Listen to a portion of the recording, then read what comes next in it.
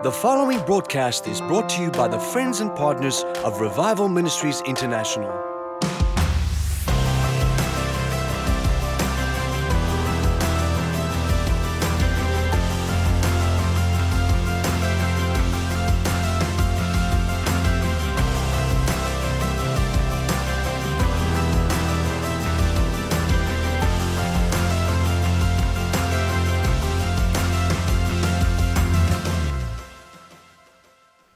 Before I get into the scripture here and then give you opportunity to sow seed, let me just say this. One of the things that I found out is that the Lord is not limited to the way we look at supply. You know, especially if you've been serving the Lord for a long time, many years, you think you know every way the Lord's going to bring it to pass, and you don't. God has so many unexpected ways to bring it to pass that I still stand amazed, because we pray for many miracles, not just for what we believe in God for, but for other people. So we believe in God for miracles for you and provision for you. Amen. How many knew that we do that? Amen. We pray over you, pray every day. Lord, please bless every river member, and you know exactly what they need. All the needs are diverse, because people are believing God for different things. There's people here have ministries, there's people here have their own businesses, people here that are believing God, for a new house or vehicle, whatever. And one of the things that still astounds me to this day is that the Lord always comes up with a way that you never thought. You walk out of the place where you saw the miracle of provision and go, I was expecting you to do something, but I never thought you'd do it that way. So I want to just say this to every single one of you, and especially you watching in your homes right now, because there's people watching, they don't have a church that even talks along these lines. Are you with me? It's a fact. Most of the places are just stop with the offering, and then quickly, before you know, the buckets are there. The Lord told me to teach these principles and let people give based on the Word. When you give based on the Word, you're standing on a sure foundation. Can you say amen? This is the way God's economy functions in the church, for God's people to bring the tithe into the storehouse and to bring our offerings and worship Him. But then we are to expect, and I've heard many people say, well, we should never really expect anything in return. That's not what the Bible says. Are you with me? The Bible says, give, and it shall be given unto you, good measure, pressed down, shaken together, and running over. Say that after me. Good measure, pressed down, shaken together, running over. Say it again.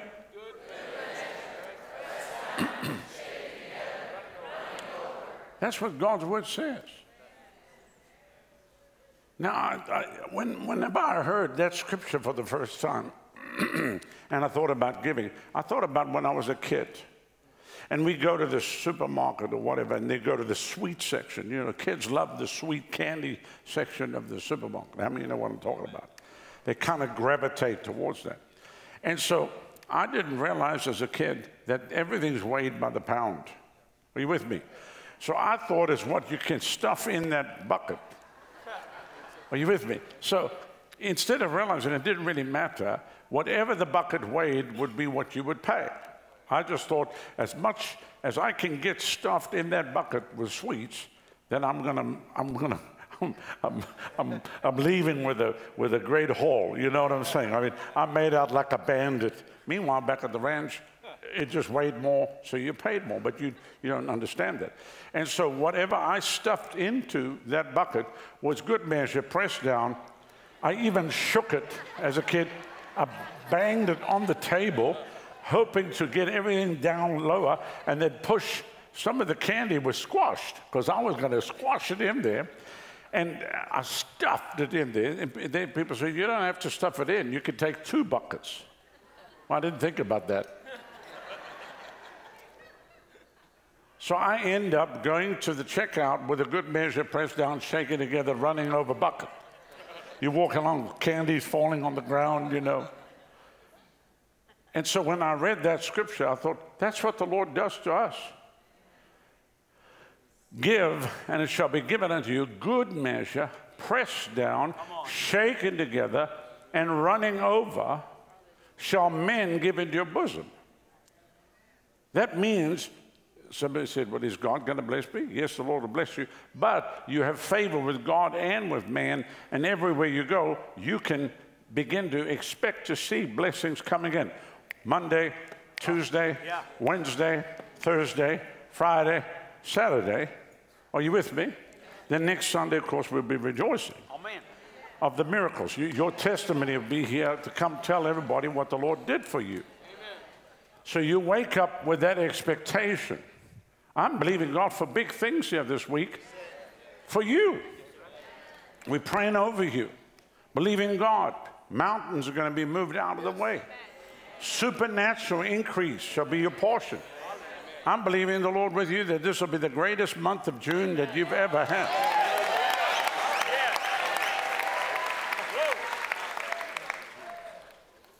There's only 30 days in this month, but I'm believing the Lord, it's going to be the greatest month of June that you have ever had. When we hit the 1st of July, you'll say, I'll tell you, I never had a June like that.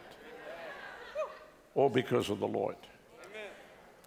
So no matter what you're going through at this time, no matter what you might be facing, maybe you're facing some big thing this next week and you don't know how you're going to get through that, just pray, do what the Lord tells you to do, and watch what God's going to do in your life, how he's going to undertake for you. Amen. Let me read this passage of scripture to you in Haggai chapter 2 and verse 6. For thus saith the Lord of hosts, yet once in a little while I'll shake the heavens, the earth, and the sea, and the dry land. I'll shake all nations. The desire of all nations shall come in. I will fill this house with glory, saith the Lord of hosts. The silver is mine. The silver is mine, and the gold is mine. Everybody say, the silver is mine, and the gold is mine. Say it again. This is God speaking. He said, the silver is mine and the gold is mine. The glory of the latter house shall be greater than the former, saith the Lord of hosts. In this place I will give peace, saith the Lord of hosts. So there's peace for you, but there's provision for you.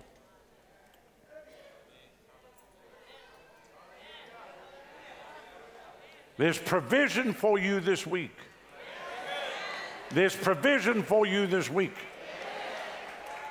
Look at verse 9 one more time. The silver is mine and the gold is mine. It belongs to God. It does not belong to the devil and his crowd. God did not put this stuff here for the devil and his crowd. He put it here for his people.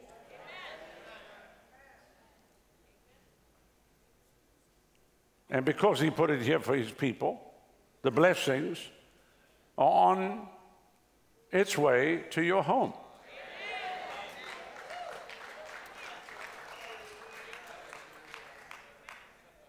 There's a blessing on its way to your home right now. While you're here in church.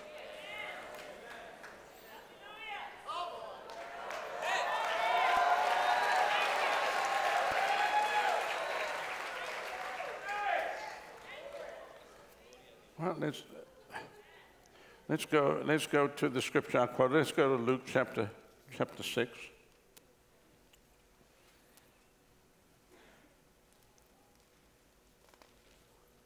And let's look at verse 38.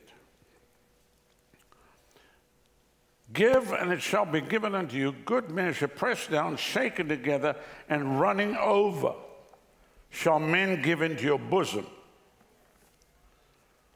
So God will bless you, but you're going to be blessed by men, by people. God uses people. Are you with me? He says here, for with the same measure that you meet withal, it shall be measured back to you again. That's what I used, was the measure, to put the candy in there. The bucket was the measure. So I stuffed it. God's going to stuff you full of blessings to where it's going to overflow. All right, let's look at it in the Amplified. Let's look in the Amplified, if we go there to, it's page 1332, if you've got the same Bible as me. Give, and gifts will be given you. Good measure, pressed down, shaken together, and running over, will they pour. Look what it says here. Pour into the pouch formed by the bosom of your robe and used as a bag. So in other words, whatever you could pick your robe up and hold in it. Are you with me? How many grab a hold of what I'm talking about here? So he says here, used as a bag, for with the measure you deal out, with the measure you use when you confer benefits on others, it's going to be measured back to you again. That's why we should be generous. We should go out of our way to bless people. Amen. So this week is going to be a week of God's blessing upon your life, but this week is going to be a week of blessings coming from you to other people. So the blessings coming in and the blessings are going out. Comes in and goes out. You're not like the Dead Sea with a great inlet and no outlet. The blessing comes in and it goes out. Give, and it shall be given unto you. Good measure, pressed down, shaken together, and running over, will men give into your bosom. So don't walk around this week expecting disaster. Don't walk around this week expecting people to be mean to you. Expect the favor of God upon you. People are going to see you, just take one look at you, and they're going to like you. And they don't even know why they like you. And they just want to help you. Even if you went to park and they wanted the parking, they'll just go, take the parking. I want you to have the parking. Well, you have to ask yourself the question, would you do that? Would you let somebody take the parking? See, the measure that you use will be measured back to you again. People say to me, I don't understand. People don't bless me. Nobody ever gives me anything. When they do, they kind of throw it at me.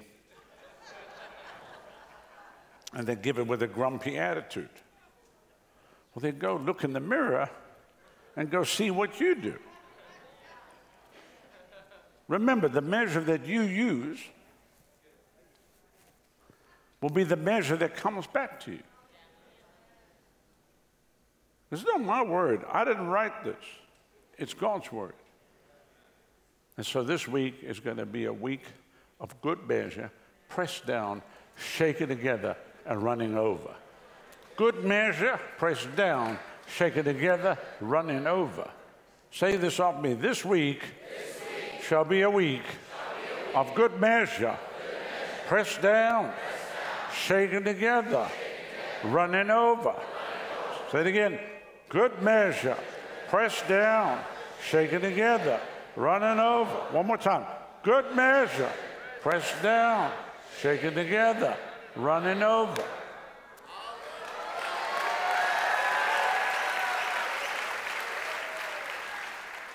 There's people believing God for a vacation. God's going to give you a vacation.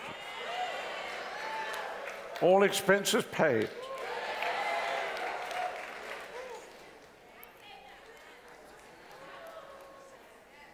The Lord's going to pay for your wedding.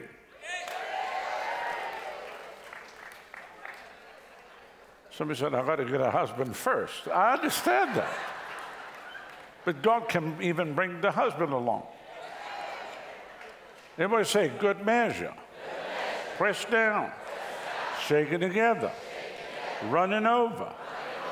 Say it in your house. Say it after me. Good measure. In your home now. Good measure. Say it.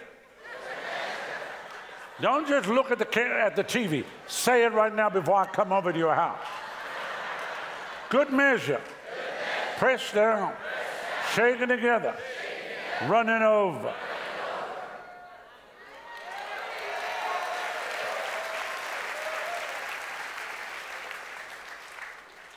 Now just act like you got it.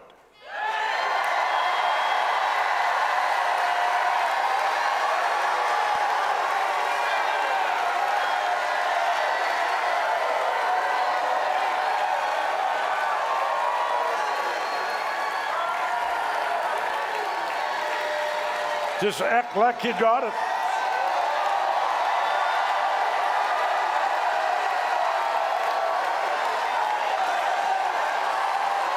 On its way to you now. It's on its way to you now.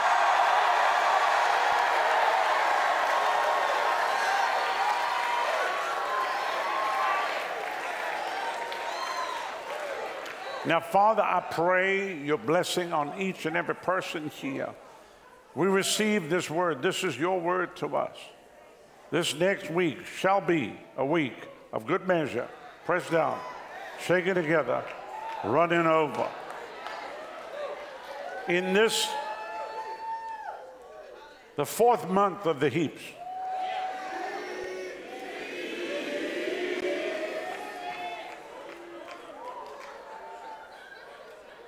thank you for miracle upon miracle upon miracle. Thank you for unexpected sources of supply.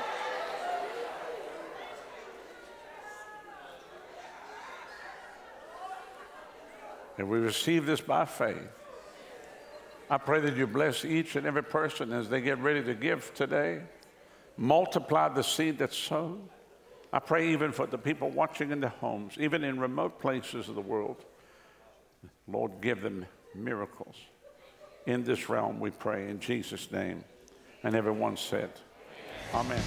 Thank you for watching today on YouTube. Please press the subscribe button and also the notification button and like and get the word out so others can watch.